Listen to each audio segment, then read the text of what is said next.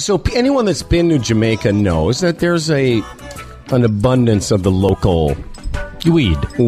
It's like one of those urban legends, but it turns out to be true that everybody buys weed there. It's so inexpensive. You get a ton of it for almost, like $10. Mm-hmm. But you can't take it out of the country, so everyone leaves it. Sure.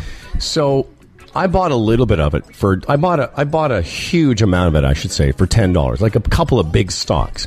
I rolled a joint, and I thought, okay, I want to hide the weed. And I go, there was a dresser, like mm-hmm. Not a dresser, but a bureau where you can hang your clothes. Yeah. And so I go to put this little bag of weed I bought above the bureau, and I reach in there. There's like 4 giant bags of weed. Oh, people had left. Joints were rolled, papers. Yeah. Like it was more than you just could smoke in your lifetime. And believe me, I tried. So we go to and we ate in local restaurants. And these aren't restaurants. They're like shacks by the side of the road. I'm telling you, Freddie, I had the best jerk chicken from a barrel on the side of this road. The guy didn't even have plates. He was serving the chicken in tinfoil. Yeah. Like he made a tinfoil plate. And we're like, unbelievable. So we go to this breakfast place. I'm having ackee and salt fish, which is their local breakfast. And the guy serving us only has the one arm. And his name is Gus. Mm-hmm.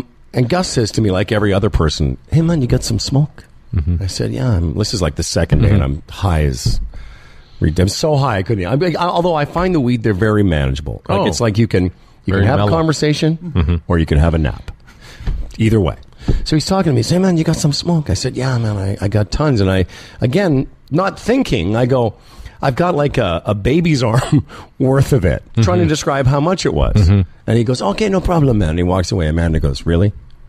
An arm reference? That's great. I go, what? She goes, yeah, you just said you've got like an arm's worth of weed to a guy that has no fucking arm. Mm-hmm. I don't know. I was like, oh, man. I'm sorry, Gus.